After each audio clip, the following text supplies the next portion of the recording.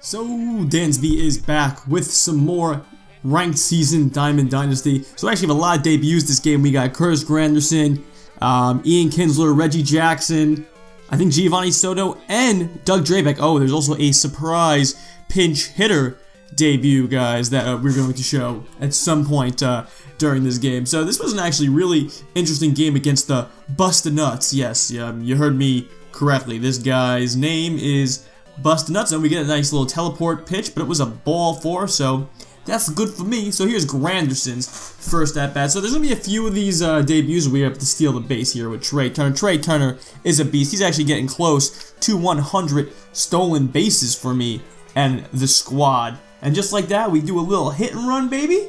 And just like that, that's a run. Thank you, Mr. Granderson. Mr. Curtis Granderson in his first at bat is able to slam in an RBI for the Bulldogs, the Brooklyn Bulldogs. We're trying to steal another base here, and I think I'm actually dead here. Yeah, we were actually not trying to steal the base. Well, actually, I probably was. I've been having a lot of issues lately trying to steal bases. Don't get me wrong, my percentage is high, but the thing is that I've been trying to steal the bases, and I'm just getting really bad jumps all the time, regardless of how good my guy's stealing aggressiveness is and base running ability is. So it's kind of frustrating as Freddie Freeman goes the opposite way here for a ground rule double.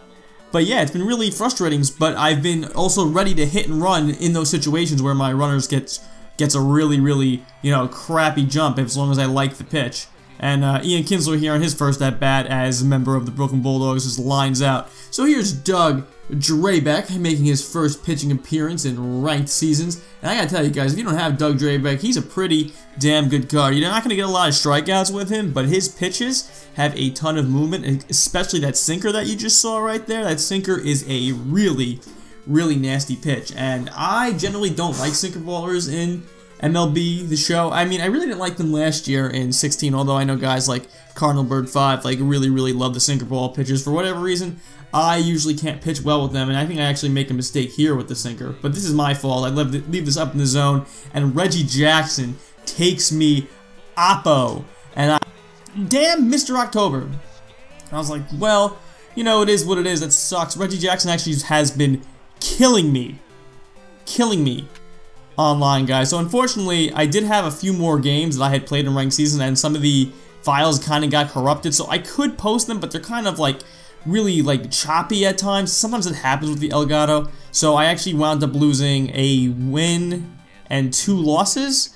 So yeah, I've actually added a bunch of losses onto my thing. So right now, I think I'm not gonna tell you how many wins I have because, you know, I want to show the videos. But we did actually get to 6 losses because we lost 2 more games. So we are at 6 losses right now. But I'm gonna give you a little surprise if you guys haven't seen already on my Twitter account. If you don't follow my Twitter, you guys should check out my Twitter. It's Dansby, ITSDANSBY. That is my Twitter handle. I actually tweeted something out. I'm actually getting pretty damn close to that World Series. So you guys can see we're already in the 5th inning here because literally nothing happened in those early innings. Literally nothing. There were no hits at all for either team. It was just really good pitching, and really for the most part, this game was a really well pitched game, I should say. And we got Curtis Granderson here, lefty on, lefty crime. You know, Camden's Yards, Oriole Park at Camden's Yards. It's a very short porch there. I got the bat. I actually think I was early on that one.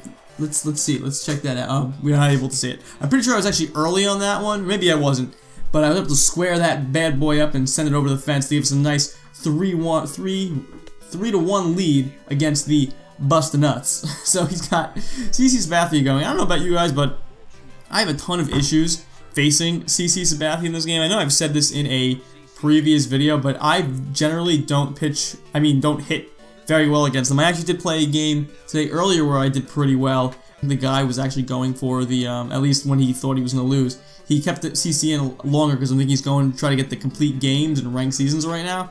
You have to get 15. That's the new thing for May. So every month they add new things for ranked seasons, Battle Royale, and they're all timed kind of missions. So he gets the first 2 guys on right here, and I'm like, oh, well, it's beginning, you know, because it always seems to happen like that in this game. It's like you're holding the team down for a while, and they just, you know, they're just able to come back.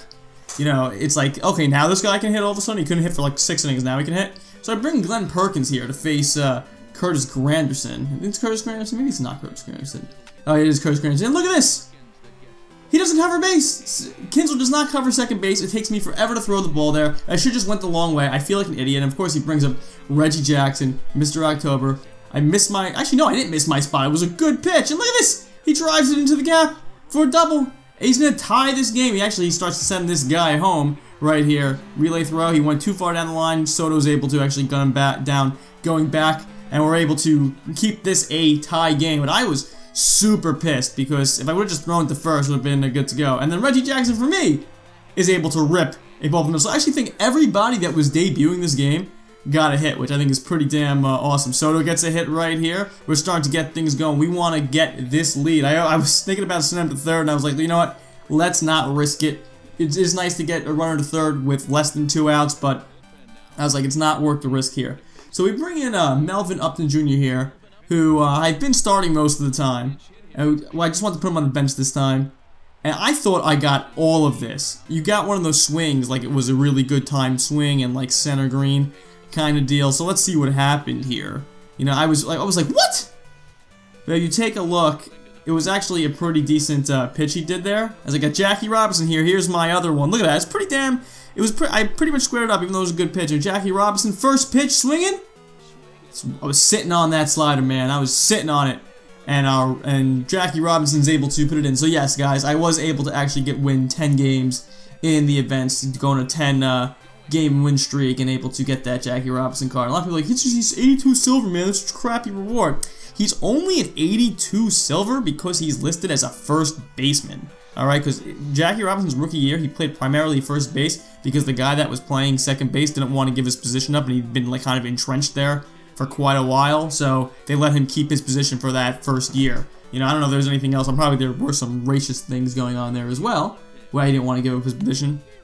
You know, but they did give him second base the next year. But his secondary position in the game is actually second base, and you can play him at second base. And as second baseman, he's like a diamond level second baseman, guys. So he's actually a pretty fantastic card. So don't get fooled by that 82 silver, because he's a really, really, really solid card. He's a fantastic defender. He's fast as hell.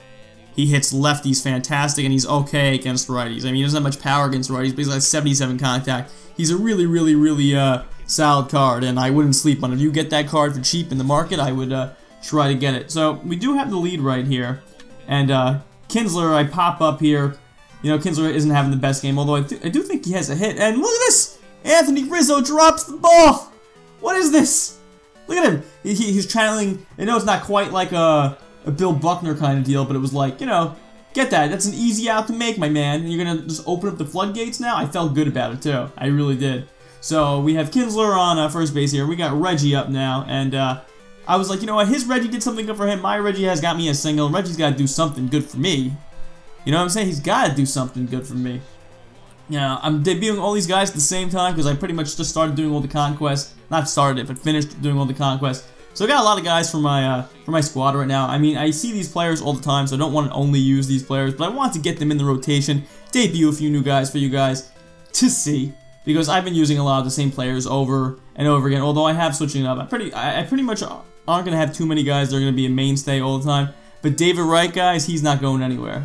He's staying there pretty much the whole time, unless I get that George Brett card or that Cal Ripken. Oh no, the Cal Ripken's a shortstop. What am I saying? So yeah, pretty much unless I get that George Brett card, then maybe I'll mix those guys up a little bit. But I don't know if I'm ever going to be able to get that George Brett card. So we will have to see, because that George Brett card is a freaking monster card too. Although I still think David Wright is a little better. And Reggie is able to bank this one off the wall. Yeah, actually he plays this off the wall very nicely. It holds me to a single. Although I probably would have been safe if I chose to go to second. It just wasn't worth it with nobody out. And Giovanni Soto with the insurance run. Giovanni Soto's having himself a pretty good game. As pretty much all the guys that debuted, except for I think Kinsler, had really, really good games.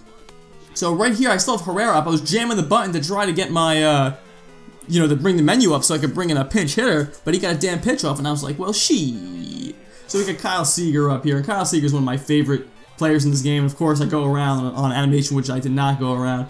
And I was like, all right, it is what it is. Let's just try to, you know, look for a pitch, just try to foul things off, look for a fastball, adjust a breaking ball. You know, and he gives me a breaking ball, so what I do, I adjust, I foul it off, wait for a better pitch, and then he leaves me this guy. Oh, did not get it in enough, my friend. Gave me a fastball, inner portion, but really, you know, left it out a little bit too much over the plate, and I just bust this game wide open in the 8th inning. Look at that beautiful, beautiful swing placement.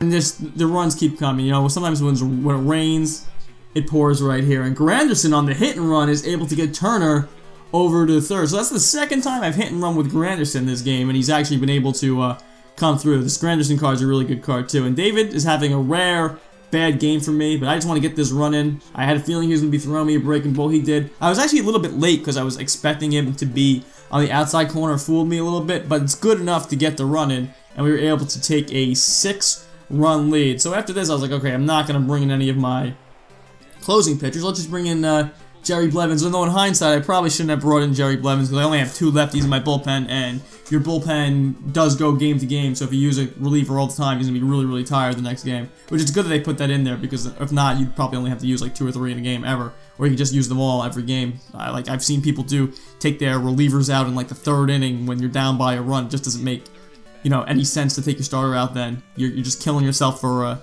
future games. But we have Blevins in here, who's actually probably one of the best left-handed relievers in the game that's not a closing pitcher. So I would definitely say get Jerry Blevins. He's relatively cheap. He's got like 99 break. He doesn't throw hard, but he's got some pretty nasty stuff, especially when you're facing somebody that has like a really quick bat and can't figure out how to you know, hit the slow stuff. It's good to go. So we got our last batter here facing Reggie Jackson here, and I think we just like kind of just overmatched him here. We're just mixing up pitches, and I was doing a pretty good job mixing up pitches this game. Putting cutters in different places, sometimes putting pitches where you don't expect them to be. Just looking to get him, and we're able to get Reggie right here, strike 3 in the dirt. And that's it, guys. Do me a favor, you liked it? You liked the video? Please like, comment, and subscribe, and I will catch you guys soon. Later.